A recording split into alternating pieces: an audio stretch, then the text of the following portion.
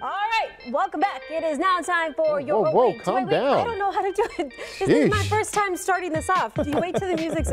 Well, okay, now I do it, give it a chance to start. You know, Beyond, go. I can't wait. You just wait. She's waiting for the buzzer. Right, exactly. Okay, now welcome back. It is time for your Today's Talker.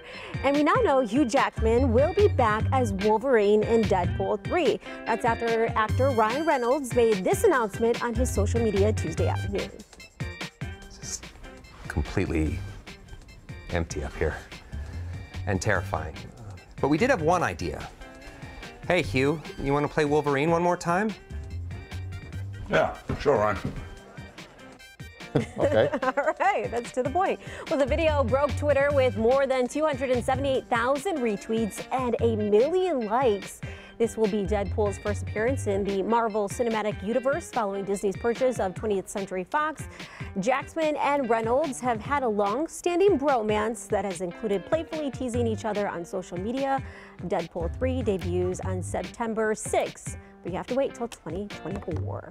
I saw this on the Twitter machines yesterday, and I was like, I don't know, I guess I'm not into the Deadpool franchise, so it caught my eye that there were two major celebrities sitting on a couch, and then I was just like, all right, whatever. Do they live together? I didn't know Hugh Jackman. I don't think so. That might be a whole nother talker. Yeah, but I don't think so.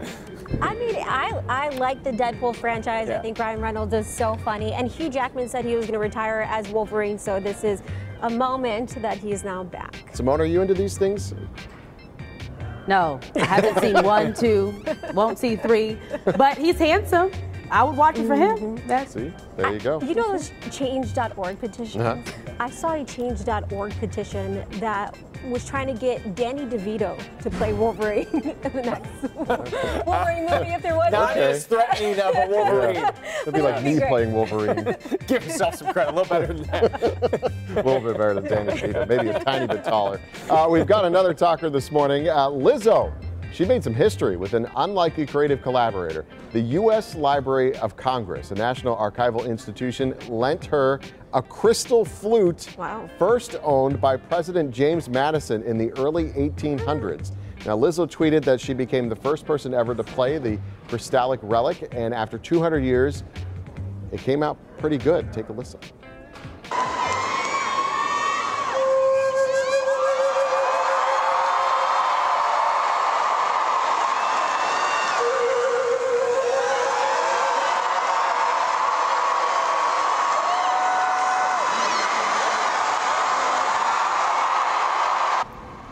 There you have it.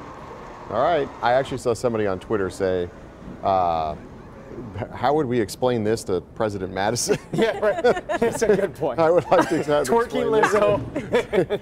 Yeah. Okay. But nevertheless, I mean, she's such a talented artist that she was able to just rock it. I wouldn't want to drop that thing. Yeah, Lizzo can do no wrong. Could you imagine if you just dropped it? Nope. I don't want nothing to do with that. Yeah, that maybe that's why it should be under glass somewhere. Yeah. Right. So Simone, you are a Lizzo fan? Yes, I love how Tom didn't want to say his line that our producer put in there. What did it say? She said it's about dang time. Oh, yeah. No, you know what? Normally I'll read any of that stuff, but it was one of those things where I was just trying to speed it up and get to the sound. Sure. So I missed it. It's about damn darn time. Yeah. Good excuse, Tom. Yeah.